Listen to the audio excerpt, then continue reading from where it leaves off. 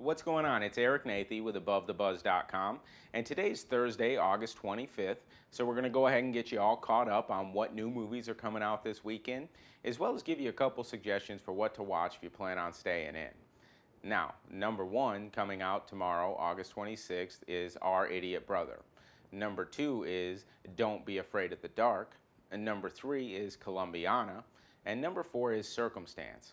Now, as you can see, there's a lot of choices for you this weekend, but if you can't find a movie that fits your needs, I would suggest you stay in and watch these two movies. Number one being Your Highness. Now, this movie was released in 2010. It stars Danny McBride, James Franco, Natalie Portman, and Zooey Deschanel. And it's the story of the youngest prince, Thaddeus, as he must go on his first quest with his older brother, Fabius, in order to prove that he's worthy of being a prince. Now, what makes this film work so well is the fact that the humor is so off the wall and silly, but you still actually care about the story that's going on.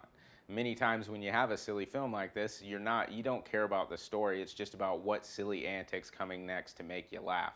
But in this story, there's silly antics that come next and make you laugh, but you actually care about what's happening as you go along. I think a lot of that has to do with the characters and the actors who play those characters. But for me, most of it has to do with Danny McBride. He really stepped it up a notch and showed me more than what I thought he was capable of. And thumbs up to you, Mr. McBride. And I would suggest that you watch Your Highness this weekend and see what you think. Now, number two, I would suggest Zombieland. And this movie came out in 2010. It stars Jesse Eisenberg, Woody Harrelson, Emma Stone, and Abigail Breslin.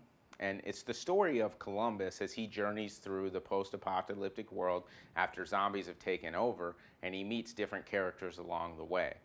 Now, as you all know, this was one of my top 10 picks of 2010. It's an excellent movie. And one of the reasons that it's so great is because of the director's choices to think outside the box. Now, what they did is they added elements such as Zombie Kill of the Week and the rules, which had nothing to do with the story, and you would think a text or something in the middle of the screen while you're watching a movie would take you out, but it actually makes it more entertaining and feeds the story for you. And another thing that's great about it is the character connections and the comedic timing of all the actors in this film. Absolutely perfect. I would suggest that you watch Zombieland this weekend. Now, hopefully these suggestions have filled your movie-going appetite for the weekend. And if you want to watch the trailers to the movies suggested or get up-to-date review information, go ahead and visit AboveTheBuzz.com. And remember to tune in every Thursday to get the release information for the movies that weekend, as well as get some suggestions for what to watch if you're staying in. Now, this is Eric Nathey with AboveTheBuzz.com, and thank you much for tuning in.